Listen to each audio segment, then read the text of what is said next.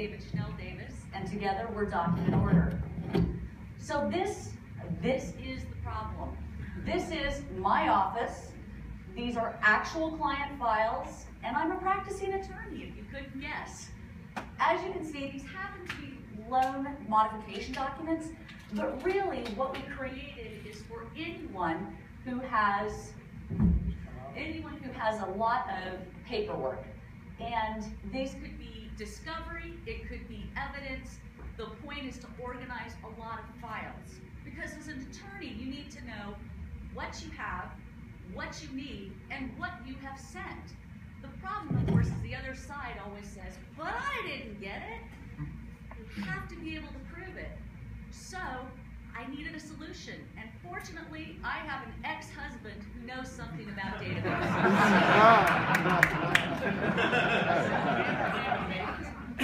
Amber came to me, and she essentially asked me to write a checklist program for her staff so that they could keep track of the documents they had and where they'd been sent.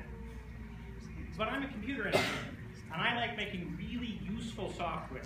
So I went and talked to her staff and took a close look at how they were actually processing documents. And what I discovered was that they had 5 related problems, only one of which a checklist program would have completely solved. So I created a product for Amber that addressed all 5 of these problems. The first one, of course, is that it organizes or orders documents.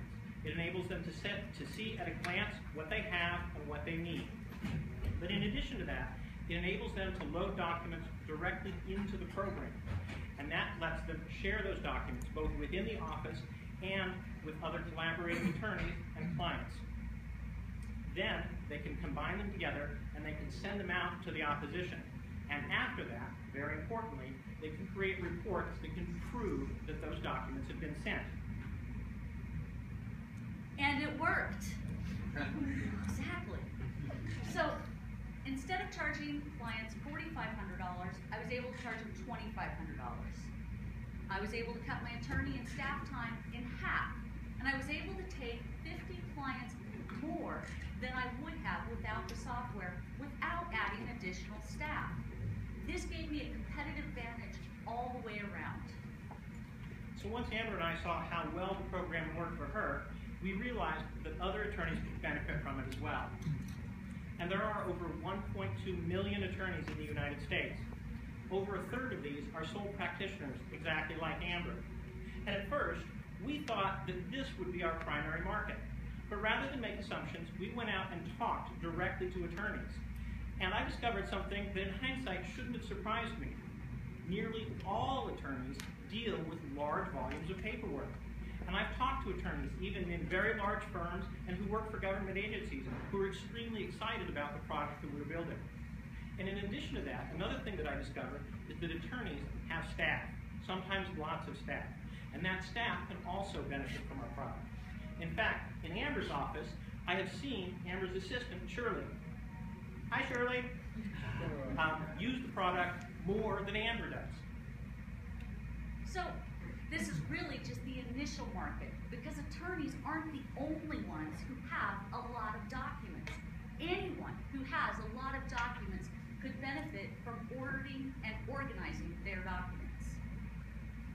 So before I asked an ex-husband to build the software, I did a little research, and I was looking for an attorney-specific software or program or online application, and what I found is there was not a simple solution. This market is filled with complex, complicated, and expensive programs that did not suit my needs. This market needs to be disrupted. And so Amber showed this to me, and one of the first things that I noticed was that all of the paid alternatives all charged per user per month. And this was yet another way in which they didn't fully suit the needs of sole practicing attorneys. Sole practitioners often have a lot of part-time and temporary staff, and a per-user revenue model forces them to share accounts between employees, which is bad for security.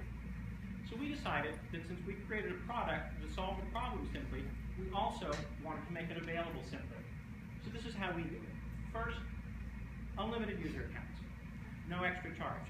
This means that if you have a temporary employee, you can give them their own account, and when they leave, you can turn off that account and improve security. If you want to share documents with the client gets an account. If you want to share documents with another attorney, that attorney gets their own account. And as a side effect, since that attorney now has their own account, it makes them that much easier for that attorney to create their own projects. Then, instead of charging for user accounts, we charge based on how people actually use the system per project. Specifically, we charge $1 per active project per month. Now, I've been told that this price appears low, but it actually scales quite well. For example, as a software engineer, I'm very familiar with GitHub, which has a remarkably similar pricing model in charging for private repositories. And for us, it's fortunate that attorneys have a lot of projects. An average solo practitioner similar to Amber usually has between 50 and 75 open projects every month. And attorneys that work for larger offices and have bigger staffs have much more than this. And remember, there are over 1.2 million attorneys in the United States. That's a lot of projects. So, as an expansion model, first we're going to reach out to our fellow alumni, and we've already reached out to them at Boyd Law School, and then our fellow practitioners that we know.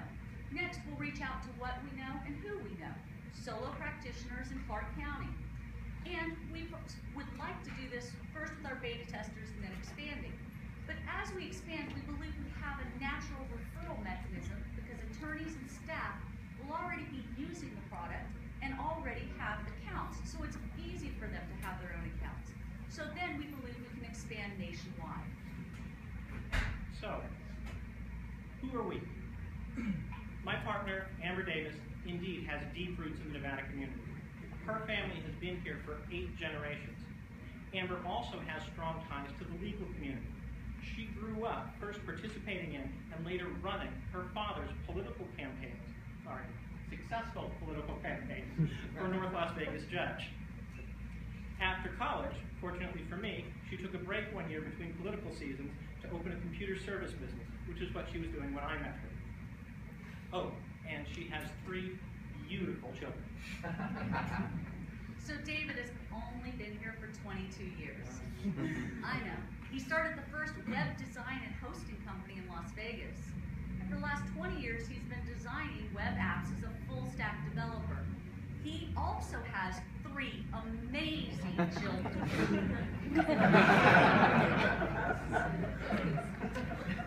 So, as you can tell, we are very much involved in our community, both the Las Vegas community in which we live and the legal community in which we work.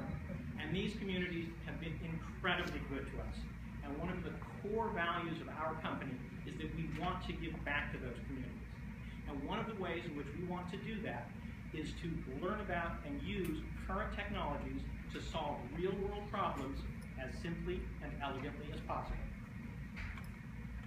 So, when we began at the mill, we had a product that had been in use for 2 years, but heavily used for 2 years. And it was a single firm, my firm, model. It wasn't scalable at all. And we've been told it had a seriously dated UI, something about the hot pink. Which happens to be one of Amber's favorite colors.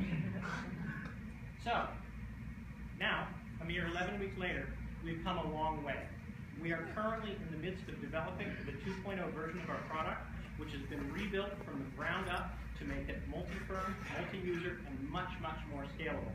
We're hoping to enter beta testing with this new version soon. And related to that, if you are an attorney, or if you know an attorney, or if you know someone with a lot of documents that they need to organize, come talk to us. But our most pressing concern is that we're currently seeking to expand our team again and find a business development person.